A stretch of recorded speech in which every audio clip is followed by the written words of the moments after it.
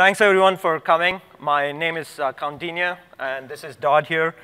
Today, we'll be talking about highly available and resilient multi-site deployments using Spinnaker. So we both are platform architects, but we also like to think of ourselves as crazy hat wearers. We also have a tradition of doing this on Fridays. We are a distributed team between Philly and DC and Pennsylvania in Pittsburgh. So we kind of try to wear crazy hats, get together, and have a stand-up every Friday. Myself, I'm Kaundinya. I also go by KD. I'm a platform architect. My background is primarily has been in product development. I started writing enterprise Java code before I got into networking, and I was writing embedded software for embedded systems to eventually getting to a point where my focus turned more towards operators, mainly because I was creating products that helped operators. So today we are going to kind of do some role play. I'll be the sort of wear the operator's hat. And Dodd, want to introduce yourself? Yeah, thank you. Good morning, Dodd Peffer, as Kaundinya said. For those of you who don't know, the hat that I'm wearing, that's a Philadelphia Fanatic, best mascot in all sports. My background is in application development, enterprise application development, and I had the privilege of being a Pivotal Labs customer several years ago, and that really changed the way I thought about writing software and developing software. I started considering things like tests and distributed software development, and really really enjoyed bringing those patterns back to my organization, and now working for Pivotal, being able to share that with our customers. So a little bit about me. So this is a standard safe harbor statements. For the most part, our talk, we have deliberately tried to use technology or pieces of technology that are available today, that are current. But there are some portions of it which are close to becoming available. They are in different stages of beta and so on. So this is the safe harbor statement kind of that legal requires us to go through. You can always download a copy of that once you go back home if you're interested. So what we'll talk about today is, as engineers, very often it's by default, it's our sort of it's in our mindset to jump straight in and say, hey, high availability across multiple regions. I'm going to do active-active. That is sort of the mindset. But before we actually get into that, what we have seen work is to think about it more holistically, rethink how you're going to achieve this high availability, and then we'll get into some of the different factors that you have to take into consideration when you're trying to get this resiliency across multiple geographical regions, how the application, the platform, the data, how all this come together, especially as you look at two alternative deployment models, the active-passive and the active-active. And throughout this, we will try to pepper in with tools and best practices and recommendations. Now, all of this stuff that we are going to talk about, whether it's technology or tools or practices, it's all established within a particular framework. And a large part of the credit for this framework goes to the Pivotal Customer Zero team. The Customer Zero team at Pivotal, we treat them as the zeroth customer. They validate everything that our product teams are building. And they build a framework which is all actually captured in a white paper. And the framework is based on using SRE principles and then taking all these different design factors and deciding on what exact deployment topology you will use for a given application. How many here know about site reliability engineering? Show of hands. Right. Awesome. How many practice this? I think fewer hands here. So I'll quickly summarize what exactly it is and focus on some aspects of SRE as it applies to ensuring high resiliency. Right? So with site reliability engineering as a practice was first espoused by Google. They still use it today, where reliability is really thought of as an engineering practice rather than an afterthought after getting your applications into production. And right at the middle of reliability is this sort of tension between users, customers, business, wanting new features, expecting new features, and then reliability kind of having this tension that, hey, the system should not change. By not changing, it's sort of a zero-sum game between getting new features and reliability. And what reliability engineering does is it plays the game. It tries to figure out how much can I push, how many new capabilities, new features can I actually get in without actually destabilizing, or even if I'm destabilizing the system, it's still within the budget that I've been given. Right? So intrinsic to SRE is understanding that failure is normal, embracing the risk, planning for the risk, and you do all of this through a structured framework where you have service level objectives that you agree to with your business owners, and that derives an error budget within which you actually establish the new capabilities. Right? So the challenge really is in balancing that change and reliability. So this is a really neat illustration. I'm not sure if Corey is right here. Corey Innes, he's one of our practitioners here. This is an illustration that the credit goes to him. That really lays out very well why site reliability engineering is important. Very often, as technologists, as I said, we jump into the most reliable, the most scalable systems, but it's all about economics. It's about balancing the economic needs of your business with what you actually engineer. So in this graph here, on the x-axis, you have the reliability, the service level indicator. This is a metric that represents the objective that your business has set for you. And the y-axis kind of represents the cost and effort, right? So as you start going further right in as far as your SLI is concerned, you start seeing the cost and effort actually starts growing exponentially. And the likelihood that anyone notices that reliability is not up to the mark it actually starts dropping as you start trying to shoot for higher and higher SLIs. Now, the chance that someone actually cares about it is probably going to happen before. So you don't want your users to start dropping off your, say, off your website, e-commerce website, just silently. So you do need to kind of understand this early on. Now, when it comes to managing this change and reliability, it's really helpful to think of in terms of error budget. Even though as a metric, mathematically speaking, error budget is just the inverse of that, whatever that service level objective is. But as humans, it makes it so much easier to actually grasp this. So one interesting thing, if you look at going from 99% of SLO to 99.9%, that's just like a 0.9% difference. The actual error budget is almost a tenth. From approximately 7 hours, you're down to 40 minutes. What that means is as you start shooting for these higher and higher levels of service level resiliency, the error budget, how much wiggle room you have for messing things up, kind of goes down. Now, how do you kind of relate this to the various practices is if you look at that error budget in a rolling 28-day sort of window, at lower sort of SLOs, you can simply say, hey, I just need to be alerted by the user complaint. It's totally human in the loop. There's no automation. But for the service level objective, that's what I'm going to guarantee. Now, as you start pushing for higher SLOs, there's more and more capabilities you need to start hitting. For example, for 99.9%, you want the alerting to be automated. You have comprehensive monitoring. There's an operations team, production ops team that automatically, that actually reacts to this. And then you start getting into the 99.95 or the 4 nines, and you need to all start having automated rollback and automatic failover. So as you can see, as you keep going to the right, the level of effort starts going exponentially higher. And this is all about economics. So the more you spend, as you're going from 99.9 to 3 nines to 4 nines, the spend also goes up. Right? Now, I'm not saying all of this for you to shy away from doing active-passive or active-active deployments, but to always think in the within this context. Right?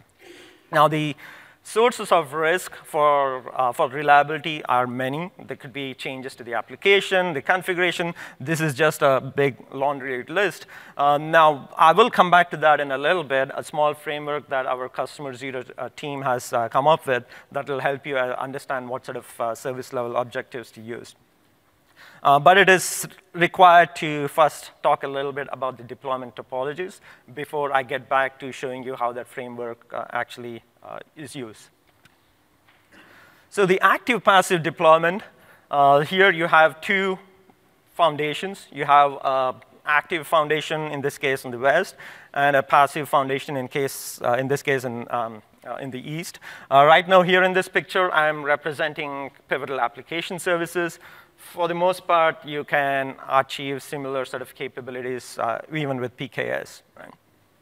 So the reference architecture within any of those regions, that's the standard reference architecture we have there, multiple subnets, multiple, if you need an additional isolation segment and so on. The things that are interesting outside of a regular single region is the global load balancer. There is a DNS-based global load balancer that is front-ending your application that is pointed to the active foundation's local load balancer, that regional load balancer.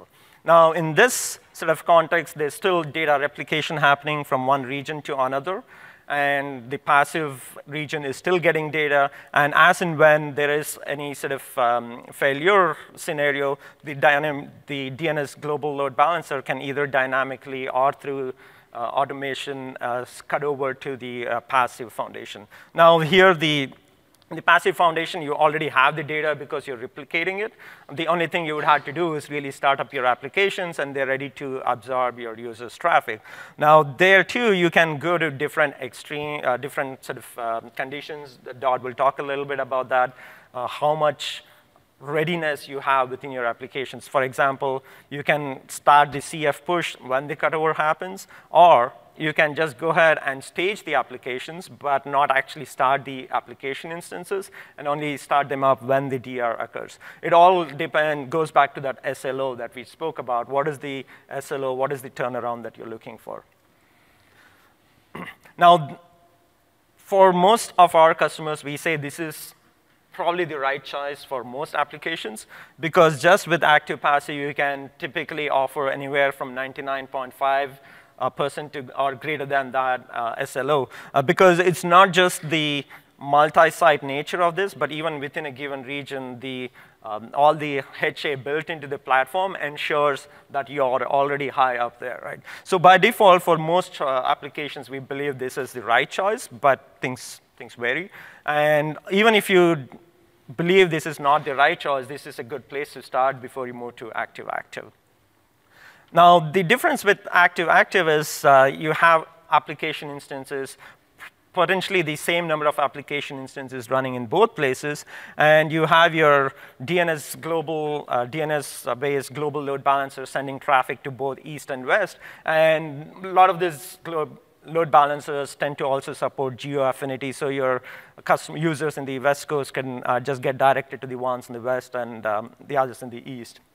Now, one thing that I did not mention when I was talking about active-passive is to also plan for capacity when the failover happens. So if your failure has not happened for a long, long time, it means you have, if you do not have the same capacity on both sides, when you cut over, you may suddenly run out of enough resources on your passive location, which also means as a practice, as an SRE practice, you need to do chaos testing and actually test this out.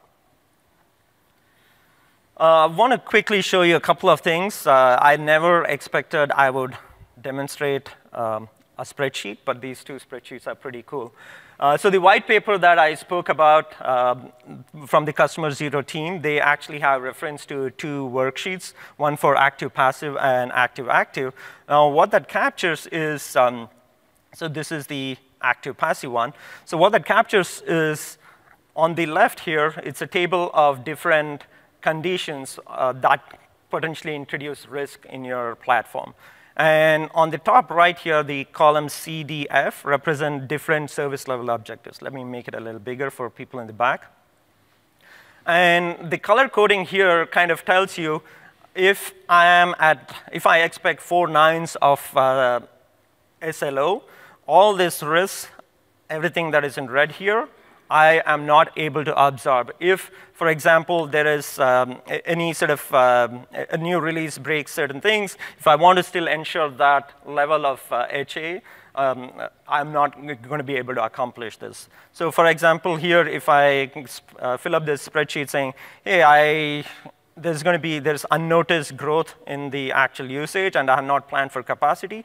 Now, let's say that's a factor that I'm willing to take risk. Now, that immediately changed your budget, it sets your budget at 52 minutes per year, but it also said, hey, this is the unallocated budget right now that I can play with. What is the additional risk? For example, if I want to say the operator is slow at debugging this, now that immediately tells me that this, my error budget, I have exceeded my error budget. So even if these are the not exact set of risks that you have, this is a nice framework where you can figure out what are the risks that is acceptable based on the environment where I'm deploying to. I'm deploying to the public cloud, so I don't expect, let's say, power failure.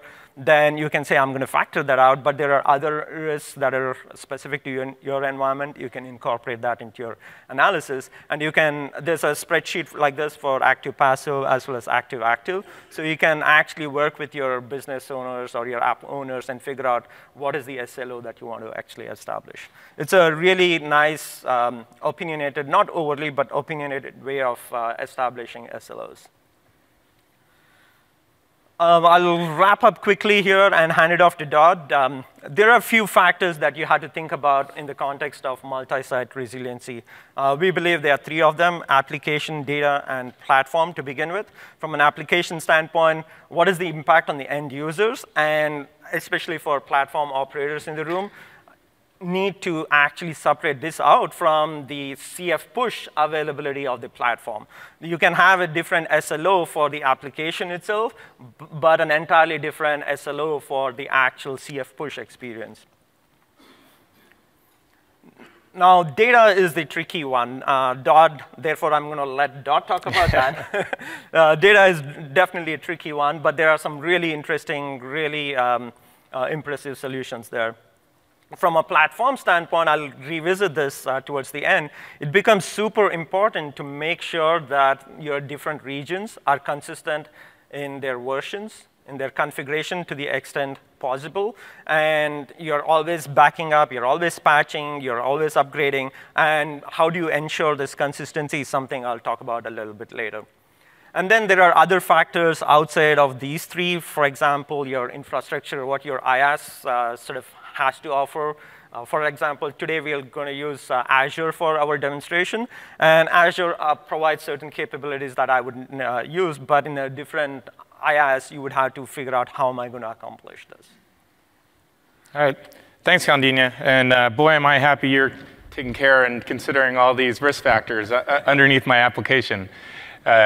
Just to give you a little bit of roadmap of where we're headed over the next 10, 15 minutes or so, we're going to be taking a look at the Spring Pet Clinic application across app level characteristics, high availability, and observability.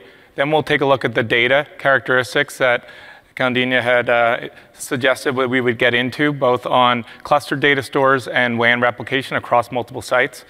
Then we're going to take a spin through how we're going to keep our applications up to date across multiple sites and looking at the concerns of CI/CD and application inventory, and then also some sophisticated deployment techniques we can use because we've added observability into our application.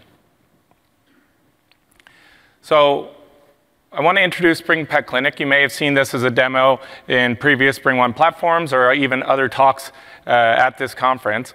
It is a representative of a business application that I know I've written in the past, and many of you likely have, where we've focused on business functionality, right? Not necessarily the NFRs. We made a decision to leverage the Spring framework so that we can focus on that business logic and allow the framework to solve our common needs. Like many of applications as they get started, it's written in a monolithic form with a relational database backend. That's how we could get up and running quickly and start meeting the needs of our business. Now, our business users have learned to love this and became critical in terms of the ability for the pet clinic to operate and meet its customers and serve its customers. The hours of availability have increased. The need for this app always being up and running have increased. And we've also needed to expand with additional sites across the country and be able to satisfy if we had a failure within our data centers in a given region that we can still operate and meet the needs of our customers, right? So as the application has grown, the demands of non-functional requirements has also grown. Now, I've learned what Kaundinya had talked to us about SRE. The platform has certain objectives that it needs to meet, and I want to be able to apply those to my application as well. And Spring has made that very easy with Actuator and Micrometer, and we can consume a whole lot of app kind of system level stats. But what I want to do is also work with my business to find out what are the most important business transactions to them and be able to incorporate that into the metrics that I'm pulling and surfacing that back up. And for that, I'm using Datadog. So let's jump into a little bit and see what I've had to do to the application to incorporate business level custom metrics. So how many application developers do we have in the room? Right. How many platform operators? That's a reasonable good mix representation, yeah. So in order to help instrument my application, I'm using the Actuator dependency as well as the Micrometer Datadog dependency. Because I've met with my business and this finding owners is an important business transaction, I can go right into the method that drives that process and annotate that with the timed annotation, which is going to capture the response time for that method and surface that back up in a meaningful metric name called the owner's find time. I can flip back to, Datadog and can see that I can start incorporating those metrics into a nice dashboard that I can put up as an information radiator, and we can constantly be tracking the healthiness of this important business metric. Another thing I want to mention, in order to send this information out to Datadog, I'm leveraging properties. And in order to authenticate and register my API key of where I'm sending, I have to store that in a property. Now, by leveraging the platform, I want to take advantage of storing that credential information in CredHub, and I can leverage the CredHub service broker that the Pivotal platform offers. And you can see here I'm referencing VCAP services, the name of the service, that's CredHub service that's bound to my application, and then the particular keys. I was able to do this, if I jump to README, with a simple, with the simple create service call of the CredHub service, and then I can pass the important credential information. So already I'm leveraging the platform to help me write some secure code. Not necessarily high availability topic right there, but something that I wanted to share with you as it was helpful for me as I'm sharing this code with all of you, but I want to keep those secrets personal to myself. Now, the next aspect that I wanted to cover with the Spring Pet Clinic is high availability within the application. So we've designed this using Spring Boot. We've considered some 12-factor principles in order to scale horizontally, so we're friendly in that manner. But I don't want to have the concerns of managing the infrastructure, the cloud runtime that I want to deploy my application to. So I'm going to use Pivotal Platform that Kaundinya and his team has set up for me. Pivotal Platform is going to allow me to run multiple instances of my application, be able to scale those, and when I run multiple instances, we'll deploy them on different virtual machines assigned to different availability zones that the platform has been defined for. If my application crashes, Pivotal Platform is going to restart that application for me. And then underlying the Pivotal Platform, Bosch is providing those same assurances and self-healing for the Pivotal Platform software itself in terms of processes on the VMs, or if a VM were to fail, Bosch will resurrect that. So just by leveraging the Pivotal Platform, I'm getting a great sense of high availability for my application within a given region. And that's been really helpful in terms of me being able to focus my developers' time on the business logic of the application and letting the platform handle aspects of high availability that I would otherwise have to concern myself with. So we talked about the app. We talked about adding instrumentation and observability of the app and the high availability. But how about the data? Kandina said that in our framework, we need to be concerned about the data. So initially, this was written for a MySQL database, a relational database, and that served us well. But by observing the data access patterns of this application, I've seen that I may be able to take advantage of an in-memory caching. A lot of reads are occurring, and I want performance and speed that the in-memory cache may be able to supply to me. So I've been thinking about in-memory cache. I don't want to forget that if I were to stick with my relational database needs, that the first-party services for Pivotal MySQL can give me high availability within a foundation with a leader-follower plan and a clustered service plan. But because I've already been thinking about the caching solution, I've been looking at Pivotal Cloud Cache, as that is a first-party service that you can get and deploy to the Pivotal platform. When we look at the data high availability, Pivotal Cloud Cache stripes cache servers through a Bosch deployed self-service on-demand service, striping cache servers across multiple availability zones, and allows me to define my data regions with replication so that those could be distributed across multiple servers. Locators are an important aspect to the Pivotal Cloud Cache technology, and those are also spread across availability zones. So again, within a given region, I can get a high level of high availability and resiliency with my Cloud Cache. And that sounded great to me. And I love the idea that I can go ahead and provision that myself in a self-service nature. We talked about wanting to extend to multiple sites. And that's another challenge that I need to solve for that Pivotal Cloud Cache can help me with. So through WAN replication, Pivotal Cloud Cache uses asynchronous events and gateway technologies to synchronize data in a bidirectional way across multiple Cloud Cache clusters, and in this case, can be deployed across east and west foundations.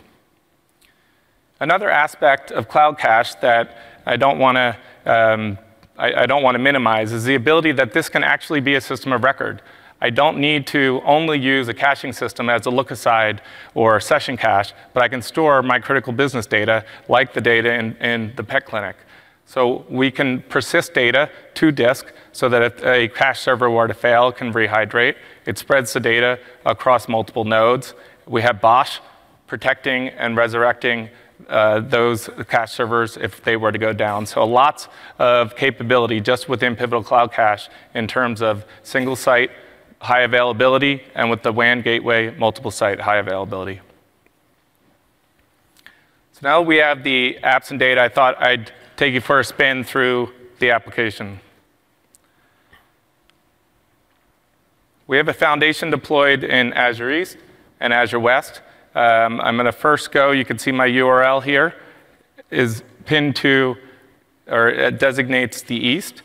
I'm going to do a search of existing owners. And since I'm in the East and we have the baseball playoffs going on, I'm going to choose to add an owner. And we'll choose Anthony Rendon to honor our Washington Nationals. Ooh. Yeah, if I can spell it.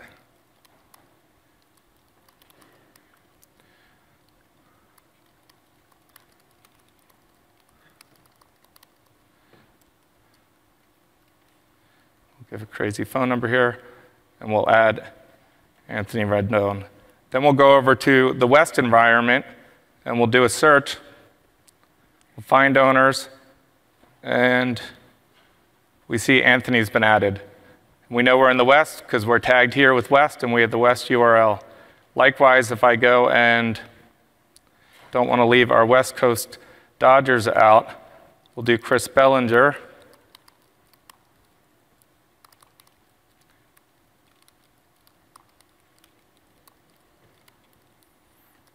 Any Dodger fans here?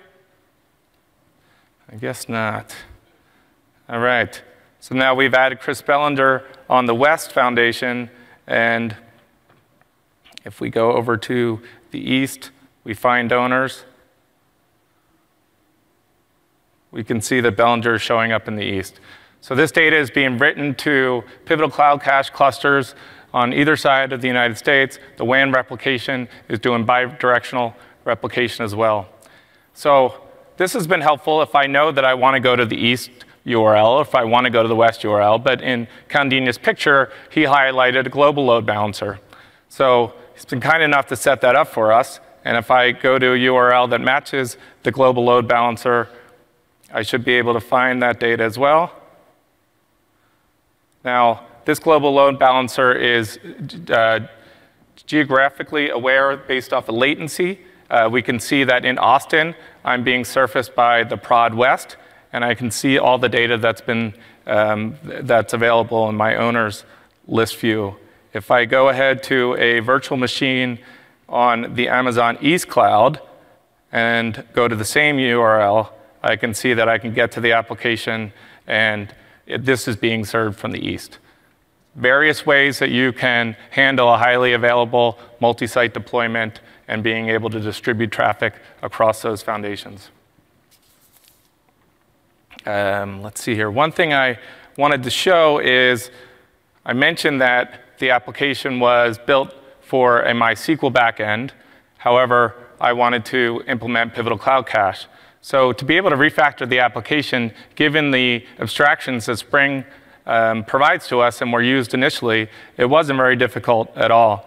I simply added, let's go here to the dependency. Instead of the Spring Data JPA, I'm using Spring Data Gemfire Starter. And then if I go to my domain objects owner, instead of having entity annotations, I'm using region annotations. And then if I go to my repository, I'm extending the Gemfire repository instead of what was the JPA repository. I get the benefits of the out-of-the-box methods, the CRUD-oriented methods, and then I can define my own queries as well into this interface. So Spring has made it very easily for me as an application developer to swap backends in this case.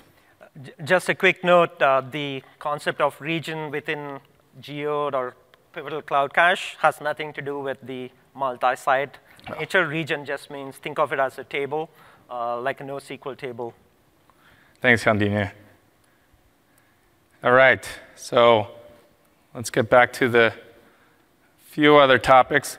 We covered the high availability from the app perspective and the data perspective, but how do I keep my application? Now it's being deployed many instances in non-prod environments. I'm deploying to the east, I'm deploying to the west. How do I manage configuration drift?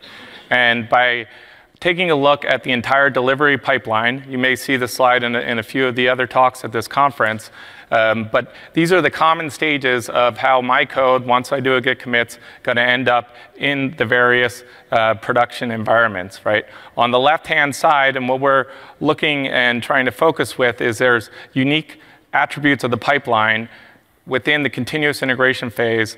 Here is your code changes, you're running your unit tests, your integration tests, and your creation of an artifact. Once that artifact is created and published, then we can really consider how is that going to get deployed across multiple spaces, multiple organizations, multiple regions, right? And that's our continuous delivery flow. If we draw this line and we think about the unique needs here, we can look at purpose-built tools that can help satisfy and help us with the aspects of that delivery pipeline. We'll get to Spinnaker in a moment. I want to go left to right. On the continuous integration front, what we've built out is a concourse pipeline. If I go to the Spring Pet Clinic here, I have a fairly simple pipeline. I'm going to pull a trigger off of a code commit on the Git repo. I'm going to do unit tests. If those unit tests pass, I'm going to go into the build and publish phase.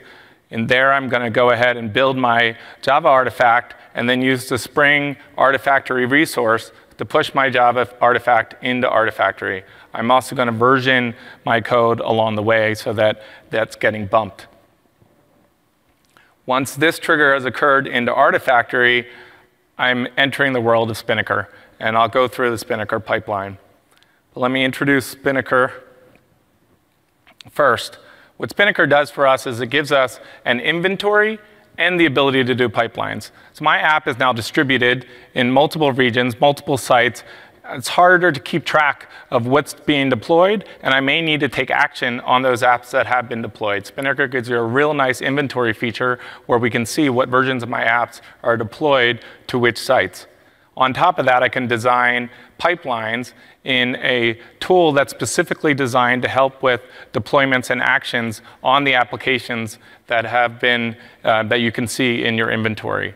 So this stateful nature of Spinnaker is something that CI tool doesn't necessarily have, and specifically Concourse doesn't have. But that's fine because we're choosing the right tool or the most appropriate tool in my use case for each of these aspects of CI and CD. One thing that we'll see when we get into Spinnaker is the use of automated canary analysis. So because we have instrumented our application with meaningful business metrics that are important to our business, we want to let that help inform our deployment processes so that we can protect the SLO of that particular business metrics as I'm doing deployments. And if a code change were to disrupt in a meaningful way the SLIs or the SLOs that I've set, then I want to go ahead and back out that deployment or never complete the deployment and then be able to delete that canary version or the next version of my application. So we'll see how that's integrated in the Spinnaker pipeline. Now, one thing to note, Spinnaker is for a mature microservices or mature app team, particularly some of these benefits. If you haven't instrumented your application, you're not aware of the metrics, you may not get some of the additional value out of this. So there's a little bit of a, let's make sure that you really have a good sense of the metrics that your app are tracking and what good looks like, and Spinnaker can help use those metrics in a powerful way.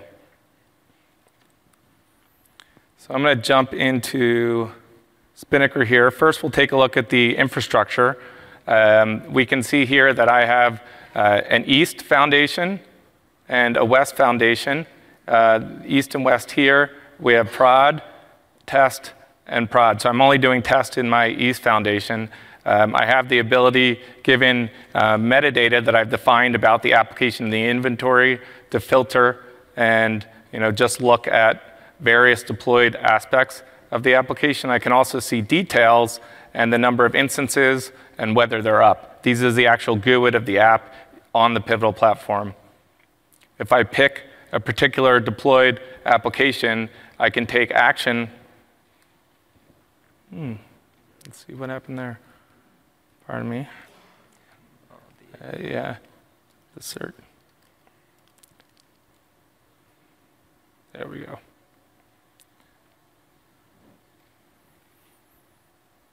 All right, so now I can see information about that app, how many instances it are, services that it's bound to. I can go ahead and scale that app, resize it, so there's some actions that I can take directly on the application, or I could be observing metrics and develop pipelines that will take action on the application right through Spinnaker.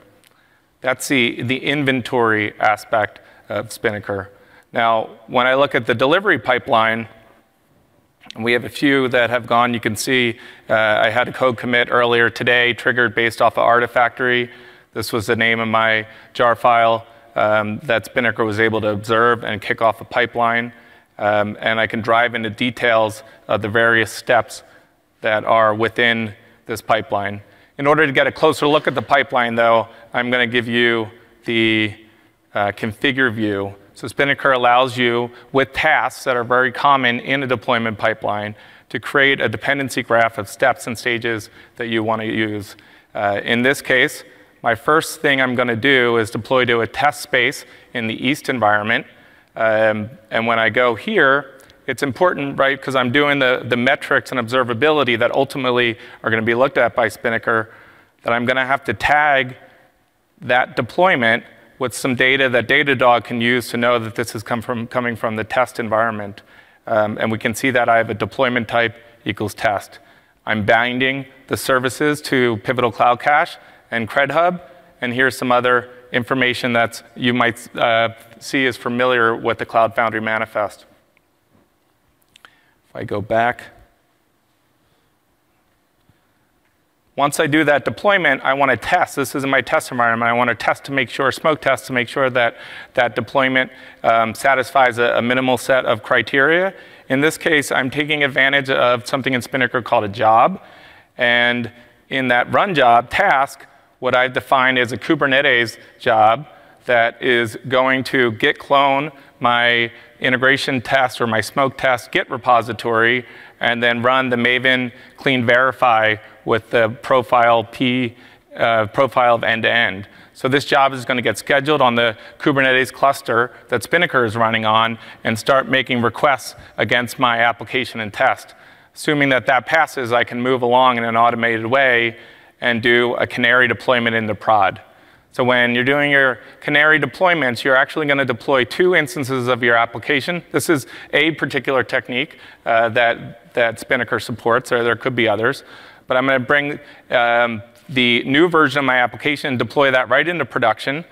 And then I'm going to take a new instance of the previous version of my application and add that to production. I had 4 instances in East. So at this stage, what's going to happen, I'm going to have 6 instances of the application, one of them being the new version. And in the manifest associated with these, I've given the environment variable that tags it as a baseline or a canary, so that as the data is flowing into Datadog, that those metrics can be isolated. The canary analysis stage is the next part where I'm really hooking in to the ability of Spinnaker to start listening and observing from Datadog the metrics that have been captured. This is fairly simplistic, but I'm running over 3 minutes, an initial warm-up period where I'm going to allow those baseline and canaries to be accepting traffic. Then I'm going to measure for a minute, and then I'm going to wait, measure for another minute, wait, and constantly be gathering that data. And then I can do statistical analysis of that data to see if there's any deviations that are unacceptable to me. And that's all configured within Spinnaker in the canary configs and the canary reports. Assuming that's gone well, what I'm going to do is I'm going to take the new version of my application and deploy it to the production East region. And I'm going to delete the canary and baseline instances so I go back down to the 4 instances that I was interested in. And then I'm going to go deploy to the West region. So it's a rolling deployment, making sure in an automated way everything I've done is in Spinnaker, but getting that app deployed to my East and my West foundation.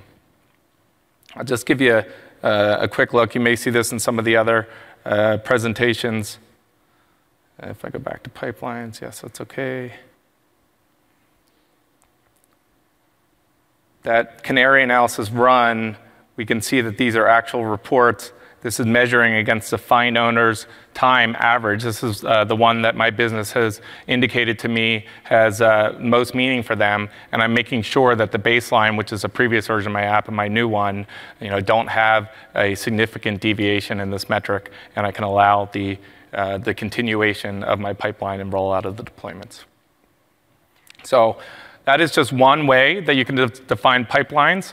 Certainly, depending on unique characteristics of your organization, you can design these. You could do some canaries out in the West. Lots of flexibility there. One thing that I thought was interesting as I was going through this, and we'll have a link to the code, is all of the concourse tasks and pipelines are available in the CI directory of the Git repo. But I've also stored the Spinnaker pipeline as well as code.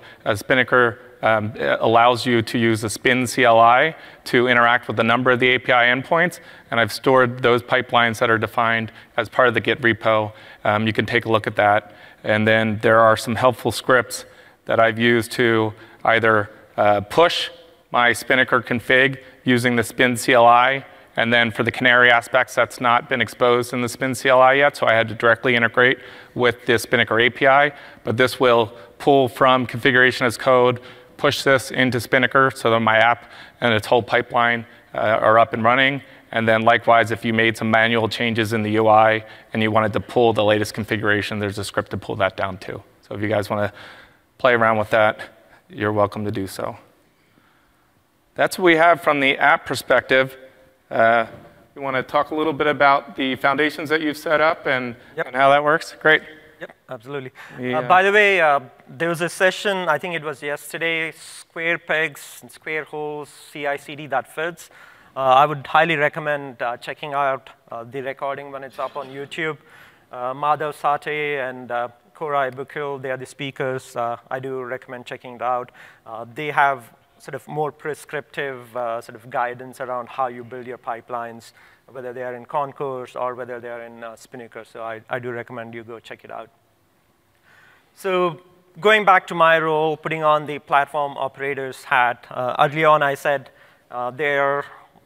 in addition to application and data, there's the platform factor. There are certain factors around the platform. How do you ensure consistency of the platform itself? And there are certain other set of factors related to the infrastructure you're deploying on. For our setup, as Dodd mentioned earlier, we are deployed in Azure East and West.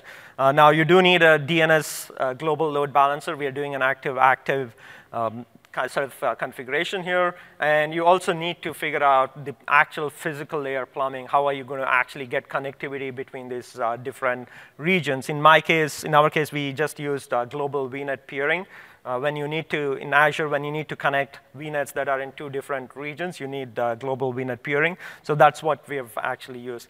And the last part, as innocuous as it seems, around having the same identical release versions between the platforms can be a challenge, and I will show you how we've actually used platform automation to accomplish that.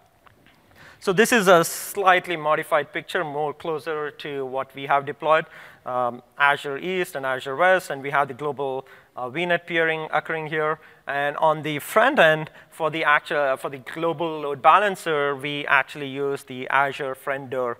The Azure front door is a layer 7 load balancer, and based on I've actually set it up to use the latency-based routing. So wherever the lowest latency is going to be achieved for that particular user, that's where the traffic gets routed to, unless that region itself is totally unavailable, in which case it will just route to the other active site.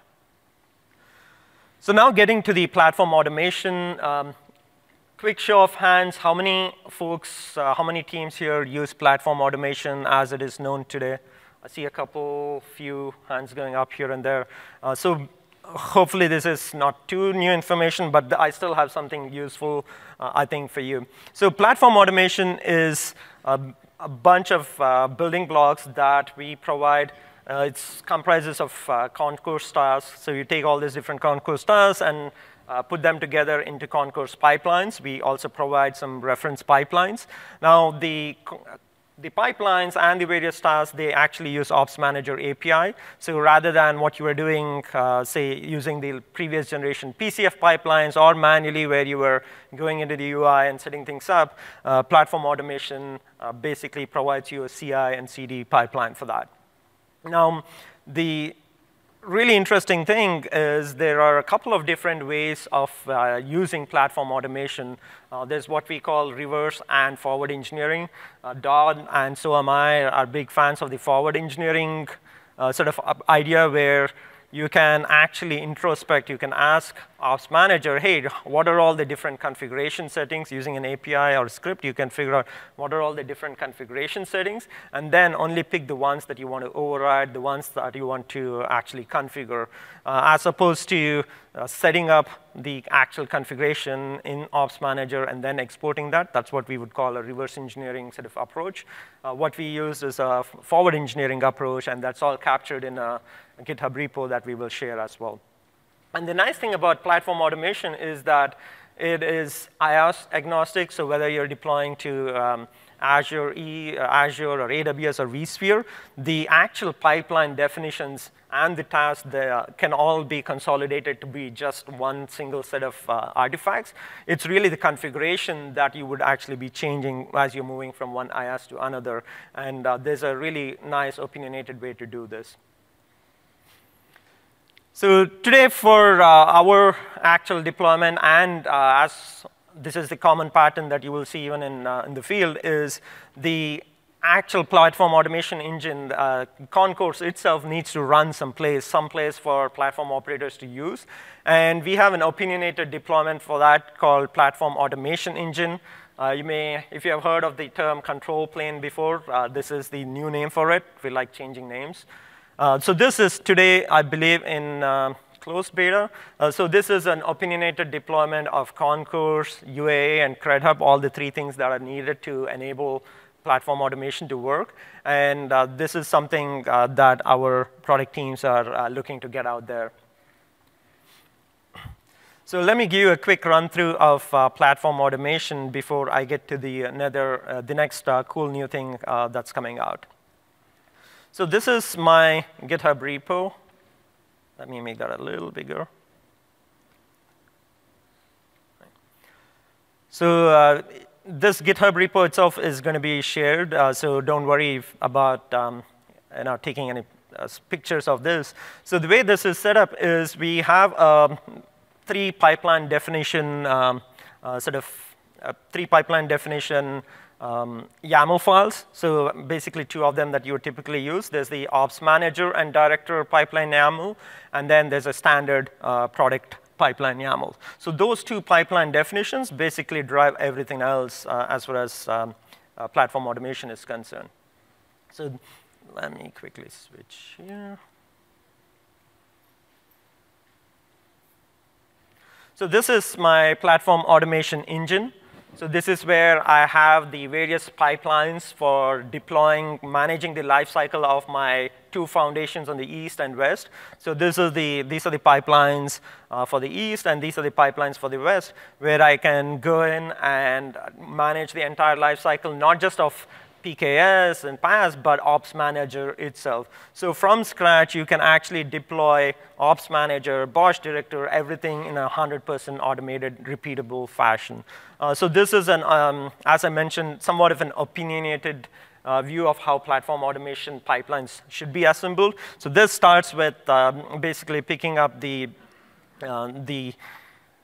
configuration for the various stages, within the pipeline. It logs the foundation in the sense it's more of a semaphore saying, hey, if someone else actually triggers the same pipeline, just block that till this pipeline completes to its execution. So you just lock that particular foundation from an upgrade standpoint, very quickly validate the actual configuration of the pipeline. Do you have all the data sets? Do you have all the variables, secrets, all of that set up, all of that available?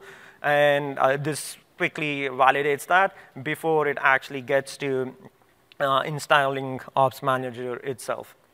Now, this pipeline has already run, but you can, if you're familiar with Concourse, you can go back and look at all the historical information about what exactly happened. So this automatically pulled in the various images and tasks that are packaged as part of platform automation. All of that is available on PivNet, network.pivotal.io. So this is automatically pulling those images, pulling those tasks, reusable tasks, doing the CredHub interpolation, meaning understanding, hey, what are all the actual configuration settings, including secrets that I need to use, and then went ahead and from PivNet actually downloaded the Ops Manager Azure VM image, deployed it, and it then went on to actually configuring the authentication, the Bosch Director, and so on and so forth, and applying those changes. So this is all based on the actual pipeline one of these pipeline.yaml. It's based on this, so this is available for you to pull down from GitHub as well. Now, sort of an equivalent of this is for the various products, the various styles within Ops Manager. So let's say you need to deploy CF, or you need to deploy PKS, or you need to deploy PCC. So there is just one single, in this opinionated view of how to do platform automation, there's just one single pipeline.yaml, and it follows the same pattern where you lock the foundation, you then go ahead and validate the configuration, download the tile as well as any stem cell that it has a requirement on, stage it, configure it, apply the changes, and once those changes are applied, we basically unlock that tile. So this same one single sort of pipeline.yaml, you make multiple copies of pipelines. So for example, this is the pipeline for deploying Pivotal Cloud Cache to the east. If you look at the boxes, they're exactly the same. What would differ is what's within this, what exactly that we are configuring. For instance, with PCC, I actually configured all these different settings, and it just makes the, this is how you accomplish that consistency between the various foundations. Now, this is based on the GitHub repo that I spoke about here. One quick thing I will show you, the thing that varies between each one of those pipelines or each one of those foundations is the configuration. So this folder here basically captures everything, all the configuration information. For example, all my Azure East and West configuration is all within this particular folder, and this is all in just one single GitHub repo. And there are a few different ways this is organized. If you go check out the GitHub repo, it should help, or also work with your platform architects, and they can also help you with this. Reliability view, do you want to hit that? Yeah, one more quick thing about this platform automation is around upgrades. Upgrades not just from minor versions, but also major versions where you can very quickly run a script that will tell you, hey, what are the new configuration settings that have come up, or what has been taken away, where defaults have changed, so that you can very quickly understand what's the impact of upgrade and also plan for that accordingly. All right. So the next new thing that's, that we wanted to quickly go over is around the observability. Now, Dodd spoke about observability from the standpoint of the application. So there's some new capabilities coming out on the platform observability side as well, and that's the reliability view for PCF. Reliability view is really under the hood, basically Prometheus and Grafana, and it allows for a more federated approach where you can deploy reliability view on the control plane, or the platform automation engine as we call it now, and they are exporters deployed on each of the foundations, each of the sites, for example. So you could have a reliability view exporter for Pivotal Application Service deployed in East and West, and all of that is automatically scraped and presented centrally in one single place. So let me give you a quick glimpse of that as well. Now, this is a dashboard that is actually capturing some of the metrics, some of the service level objectives metrics that we spoke about early on. The first two metrics here is about the platform's availability itself for developers, not for users, but the actual developers, identifying what is the actual error budget available from a platform standpoint in all the time from the beginning of the day to now. So this really gives you that unified visibility, not just sort of for the East Foundation, but also the West Foundation. So in one single place, you can look at, hey, is there any disparity between the two different regions? Or you can, this is all Grafana, so all the awesomeness of Grafana and Prometheus, you can use it to its fullest. And in one single pane of glass, you have visibility across multiple regions. Now, one thing to call out here is we have separated this particular sample dashboard separates out the applications availability and the platform's availability, going back to what I was talking about earlier. OK, we will wrap up very quickly. I know I've been asking a lot of questions. I want to give you all an opportunity to ask questions as well. A few things to take away here. As I said right at the beginning, do not default to just active-active or even active-passive. Understand the service level objectives of your business, of your app owners. If it is just about 99%, just a single foundation, just a single region actually accomplishes that. Do not over-engineer, be economical, right? So when you do need to get to those higher levels of resiliency, 99.9% or greater, establish those SLOs based on the application needs, understand what the puts and takes are, and a lot of times it's a mix of both active-passive and active-active that will help you accomplish what you need. And you do that choice, make that choice based on the applications.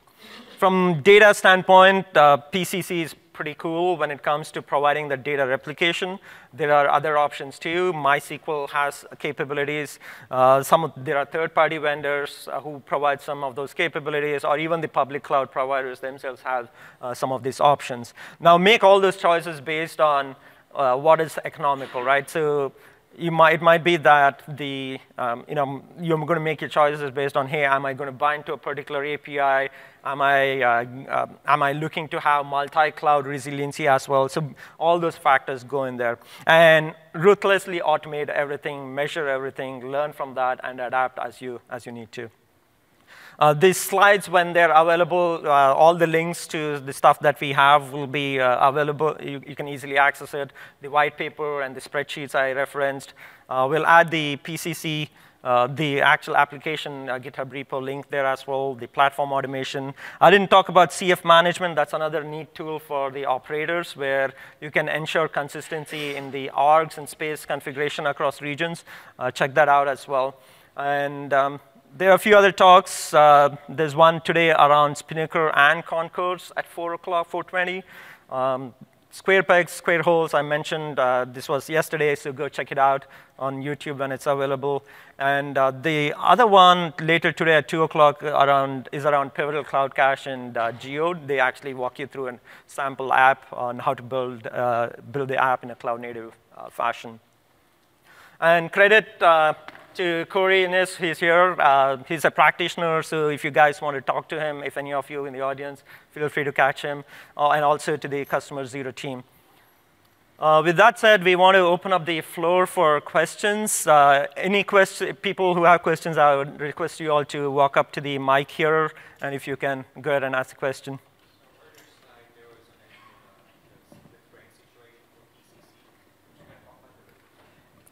So the question was regarding the split brain situation with PCC. There are algorithms that come out of the box in Gemfire to help address and resolve those when Gemfire identifies those, or you can write some of your own algorithms as well if you have particular needs of how you want to address those challenges. So that's probably all I'll get into right now. Maybe we could take this conversation outside, or maybe attend one of the other talks on Gemfire. So from a Spinnaker canary deployment standpoint, right, between the existing version that runs in production and the new version, how do we split the traffic, like, kind of 10%, 90%? Oh, that's a great question. And the question was, how do you split traffic across the instances when I did the Canary baseline deployment into my production space on Cloud Foundry? So what I've done in the manifest defined on the Spinnaker configuration is register a unique route to the Canary and the baseline, but also register those application instances with the primary production route. So the Pivotal Platform Go router is going to spread the traffic across all of the 6 application instances in that case. Got it. Now, is there a way that you can specify saying I want 10% to go to my new version, so it's 90%? Sounds like you're interested in the Istio routing functionality that has been added to the Pivotal platform in 2.6 and continued to extend in 2.7. So that's how you would start to utilize and implement the more weighted routing functionality. Right. Thanks, man. Maybe just one more question, and then otherwise, Kaundinya and I will be outside, happy to talk to anybody. Is the new reliability thing you were talking about, is that designed to replace the PCF Prometheus price pipelines project then? So the question was, is the reliability view, I'm going to call it a product, is it designed to replace PCF pipelines? No. From PCF Prometheus pipelines? Okay, the PCF Prometheus pipelines. So going forward, we believe reliability view is where the Prometheus and sort of the platform metric data is going to be consumed. Right now, it still has a dependency on HealthWatch. So some of those metrics that you saw up there on the dashboard are actually being captured by HealthWatch, and reliability view was scraping those. We are looking to consolidate that much more. I believe Jacob Newton, who's the product manager for that, is here as well. We'd be happy to connect you with him, and you can get more granular information about that. Well, thank you all. It was a Thanks, pleasure everyone. to present. JD.